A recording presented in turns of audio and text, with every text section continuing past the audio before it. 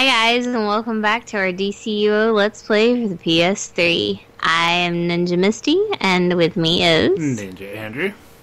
And we are in the Watchtower, because we are going to tell you guys all about modding your gear, and bits, and bytes, and plans, and complexes, and elements, and oh my god, it's complicated. I'm already confused. I'm totally befuzzled, so I'm gonna hand this part over to Ninja Andrew, and yeah, let's get started. Alright guys, so essentially we got asked while we were in a raid recently some questions about modding, and basically we've started these villain characters, and both Ninja Misty and I are now at a stage where we want to do some modding, so we're going to head out and we're going to show you essentially both sides of the game, a little bit about modding on each side. So right now we're going to head to each of our respective wings in the Watchtower. I'm heading to the Magic Wing, Misty to the Tech.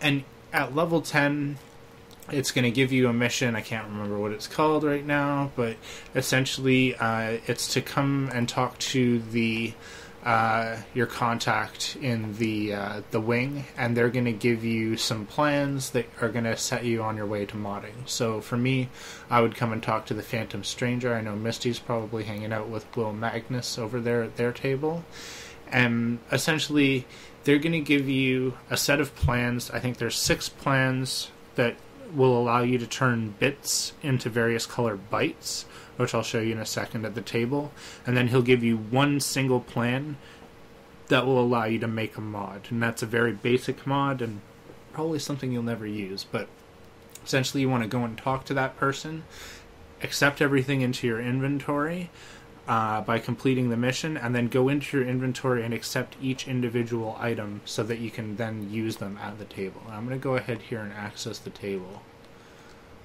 It is 6 plans. Yeah. So you've got here, and those 6 plans are going to be for these 6 different colored exo bytes you can see here. Now to make an exo byte, you need 8 exo bits. You can see here I have 15 fortified, so I have almost enough to make 2 fortified exo bytes if I wanted to.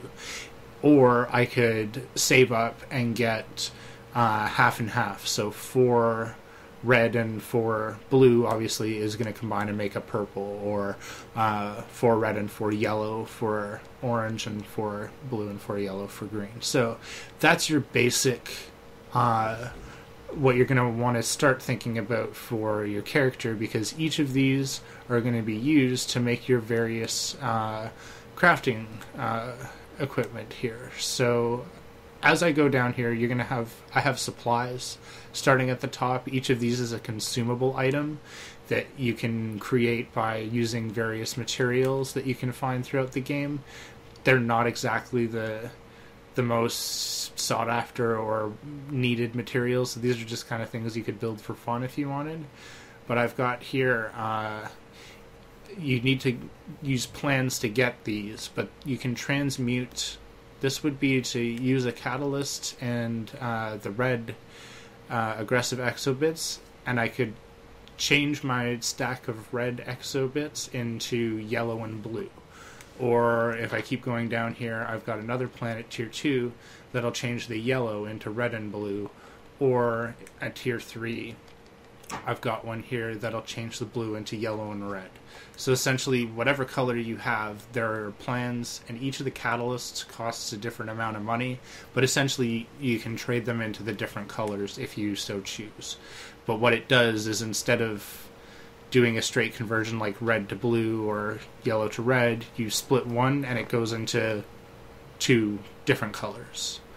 So just keep that in mind as you're doing it.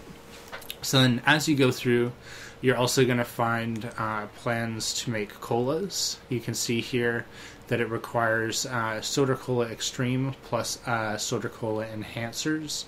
Depending on the level of the cola, it'll be like, this will require Enhancer Type 4 because it's Soda Cola Remix. And so you'll need to get those materials, and I'll show you where those are in just a second. But as you go through, you can see here I've got a various selection of mods, and I'm sure Misty does as well. And the color of the tag at the side is going to tell you the color of the bytes that you need to make and how many of them you need in order to do this. So you can see here, level 1 and beta and alpha mods require single, level 1 mods require 3 of the bytes. So you'd have to make 3 separate green bytes, and then you could come here, get the interface and the material, and you could make that mod.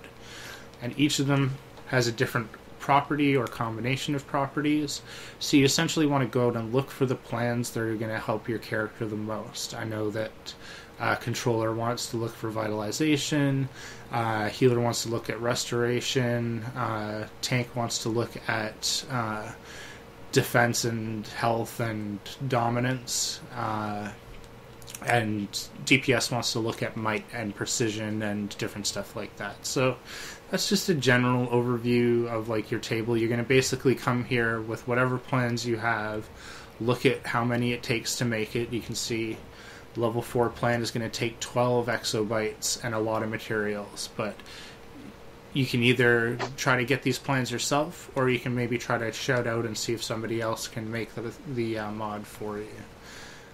But be careful, and I would recommend finding somebody that you trust. People. Yeah, because you don't want somebody to steal your materials. Now, granted, you can complain, and DC will look back in the chat, and they can remedy that for you. But that's just a lot of time you have to expend to go through that process. Yes, so definitely good to find maybe somebody who is reliable for making some mods for you, and you could bring them your materials and hopefully they'll be able to help you out. So that's just a tip, definitely. But Misty is definitely right. You want to watch out for losing your materials somehow.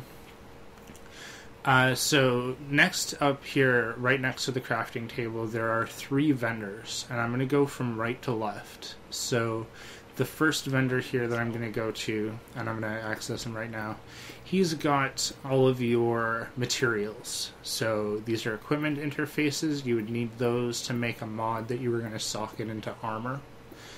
You can see alpha, beta, all the way up to 4, or level 4, or level 5 actually, and you would need to have plans in association with those to use them.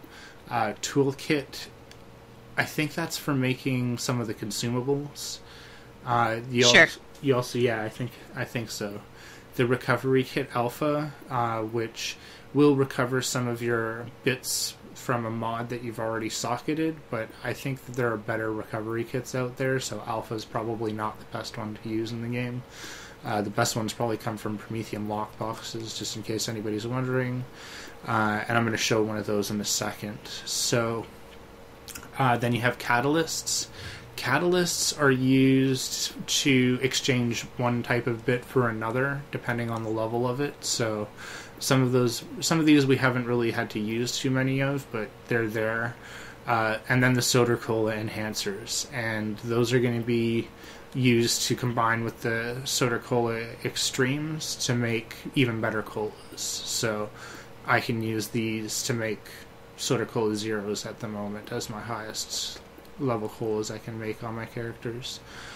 And then you have 4 more crafting materials. These are going to be used for making various consumables, or the last 2 are actually used to make runic armor from tier 4, and you can see it costs 3,750 marks of triumph to buy a rune carver, so it's going to cost you a little bit to get that item.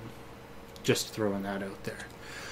So then right next to him you also have another store, and if you go in there you're going to find all of the plans for basic mods, alpha, level 1, some of the colas, and then okay, there's plans to make a recovery kit level 4 and level 5 here. That's probably not too bad. Level 5. Sure, if you have a bunch of extra marks of reality laying around. Exactly. Exactly. So just so that you guys can see here, and all of these go towards your feat for collecting so many plans, as well as there are some plans and mod equipment that you can get in Central City that's exclusive to Central City. So keep your eyes out while you're in there. So also, just last vendor here is going to be your soda cola vendor, and this is so that you can buy the extremes that you need in order to combine them to make your sodas at the table. And that's a... Well, go ahead. I was going to say, you also get soda cola extremes if you're turning in your wanted posters outside of the police stations after you do PvP. That's a very good You get soda tip. colas. Yeah, it's sort of like free soda colas. So as long as you pick up that poster, you can get a supply of free colas to turn into better colas if you're looking for them. Exactly. So that's a really good tip. And so the last thing I'm going to do here, after collecting and farming in my Exobit farming episode, I went ahead and I've already exchanged a lot of my bits into bytes, and then traded them for different colors, so that Misty and I can put together the materials that we needed. You can see here for 2 level 5 mods, but I need some more bytes. Now, I've already made and socketed a mod that I put into my tier 4 armor here. So what I'm going to do, and do you have one as well? Are you going to do this as well? Or are you going to wait? I am going to wait, I think, because I thought I had my exceptional recovery kits, Handy. and I don't know where they are, actually. So, yeah, I don't know where they are. Okay, I'm just going to use mine real quickly, and that'll give me enough that we can go over in mods. So I'm just going to do that real quick. All right, is that all right? Or do you want... Yeah. We could break it here for Oh, a wait. second. No. Okay, hang on. I found them. Okay. So, Sweet. wait, and we'll pick it back up. Okay. We can cut out that little part. Yeah, totally. I'll come back over here.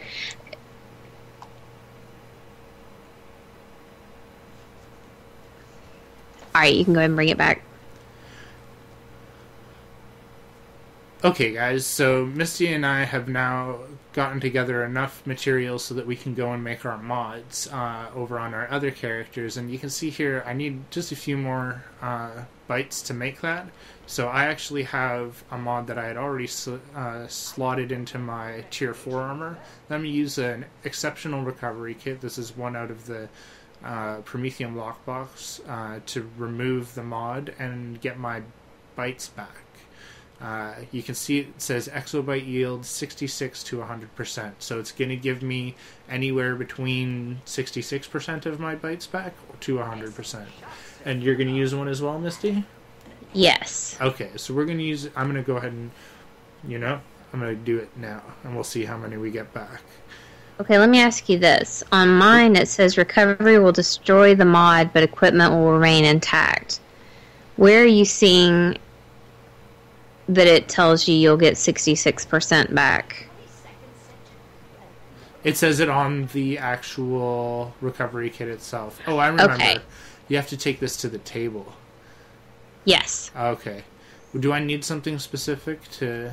No, you just slot it in, go up, tab over to recovery, Gotcha. and you put in the kit, and then you put in the item you want to pull it from. Ninja I just wanted to make Master. sure. What? I just wanted to make sure we were looking at the same thing. There we go. Okay, so Okay. I've slotted them both in, and I'm going to hit recover now. I'm hitting it too. Okay, so I got 10 yellow bytes. Okay, and I got 8. Okay. So I got, I think, a couple less at least than what I had. But at least now here, I have what I need. Oops. Because I need 15 bytes to make a level 5 mod. So I'm going to make 2 level 5 mods. So I'm going to pass all this material over to Misty now. You can see here's my old tier 4. Doesn't have the socketed thing anymore. I can actually destroy that because I don't need it anymore. What's that? Okay. Before we leave the table, I just want to say one thing really quick. Sure. You guys can tab over to salvage. This is how you make your simple and your complex materials. If you have any items in there that you don't need anymore, level 30 and above, you can salvage them. Just be careful, because you can see here that like my Boo Jr. and my Mrs. Boo show up there. A lot of your trinkets and things that you wouldn't want to get rid of, your seasonal stuff, will show up in the salvaging. So just be really careful when you're going down that list. If you have a bunch of stuff, that you don't actually destroy something that you need. Yeah. Because it's not like the store where if you accidentally sell it, you can buy it back. When it's gone, it's gone. That's right. So just be careful. And those are going to give you, like, sort of half the materials that you need pretty much also to make your mods, because you need quite a few of the simple and complex materials every time that you decide to make a mod, pretty much. And depending on what level of gear that you're salvaging, once in a blue moon, it'll drop you a focusing element. I know that when I've salvaged a lot of the higher gear, I have gotten FE5s. That's right. So it pays to salvage your stuff. The higher the level of the gear that you're salvaging, the more likely you are to get something decent out of salvaging it. So yes, definitely worth it to do it the higher the level of the gear. Alright guys, so I'm going to pass this stuff over to Misty, and we're going to meet you over on our villain characters so that we can show you all about making the mods and slotting them in. And we'll see how much these increase our character's CR when we... Okay guys, so we are in the Hall of Doom on our villain characters, Evil Ninja Misty and Evil Ninja Andrew. And we are going to fly down here to the crafting table and make some mods, and hopefully that will boost our CR. Both of us are at 68, and we're hoping to get to 70. So let's see what we can do. That's right. And we're in the tech wing. I'm just going to follow Ninja Misty because she's got the plans that's going to be making these mods. But basically, each wing in the Hall of Doom has a crafting table in it, so you'll be able to find those really quickly. Okay, now let me start by saying that just like in the Watchtower, you have your stores where you can get plans, you can get the items that you're going to need, like interfaces. We've already done that. This is really, kind of go time for us. We're ready to mod. So Ninja Andrew is going to give me his materials. That's right. And also, the Soda Cola vendor is in a different place on the villain's characters. So you're going to want to go back up to where we showed them. I'll actually fly up there in a second. There's the materials. Okay, so let's see what we can do. Let's do that first, yeah. Shall we? Alright, what I usually like to do is I just minimize everything by clicking the plus or minus next to it. Minus is going to pull all that up, so it's just easier to scroll through. For me, especially when you get a lot of plans, it's just easier. So you can see, isn't it? It's terrible. Scrolling all that clicking. Jesus. Alright, so we're going to be creating 4 of the Might 5 plans. You can see here that we have, to create 1, you need 15 aggressive exobytes, 4 complex, 10 simple. You need your focusing element, and then the equipment interface, which we bought from the stores right over there that we just showed you. So what you want to do is just click that square button. What? And perfect. And I got a feat. How nice. Hey. Alright, so now I am going to pass these over to a Ninja Andrew. And one thing before we slot these in, Misty and I are both on these characters. We are CR68, and we've sort of gotten all of the equipment that we can get out of Central City. We've gotten little bits of armor out of the police station, but we're pretty much as high as we can get with armor alone at this point without getting into actually buying Kryptonian armor. So we're seeing how much socketing to level 5 mods is going to get us up. Let's see. Now, with that, well, let me stop you a second, because with that being said, you could technically mod, let's say put like level 3 mods into all of this armor if you wanted to and boost your CR up, but we know that we're not going to be in this armor long at all, so we don't find it necessary to mod it. Depends on your playstyle. If you're taking it casual, you may want to throw some mods into the armor from Central City if you have that DLC. Even level 2 mods or something would probably help out. If you threw like a few level 2 mods in your armor, that would probably get your CR up a couple more levels if you did enough of them. Right. Okay, so I'm going to socket. And we're socketing in our rings. Yes. Because we're going to use those for the longest.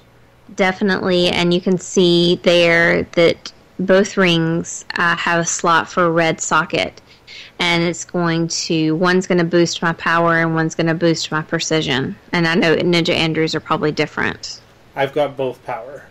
Okay. So by socketing either a red or an orange mod into these, you can get your socket affinity bonus. The socket affinity bonus will be different for each socket color, which is red, yellow, or blue.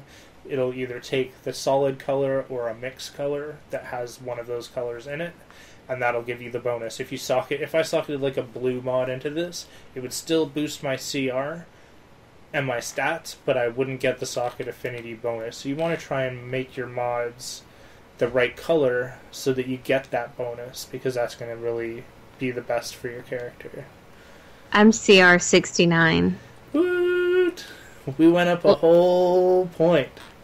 Yay! And it only took us like that much work. So you can see that socketing some mods is not necessarily going to improve your overall combat rating all that much, but it is going to get you some nice extra stats, and it is a way to make it a little bit less of a chore to get your character leveled up, just because these mods are now going to last us probably through most of Tier 5 until we get to Trigon and get those green drops, which will be our next set of rings. Green or blue. Alright, we're going to come up here. You want to come up here and show them where the sodas are?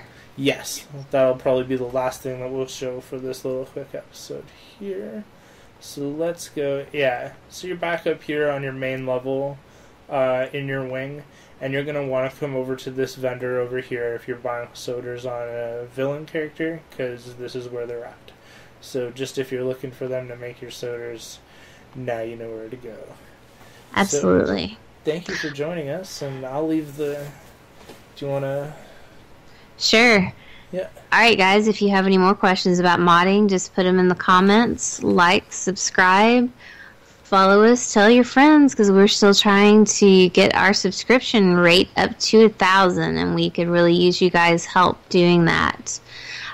Stay tuned, because we do have our villain adventures headed your way with our super uber power leveling that we did.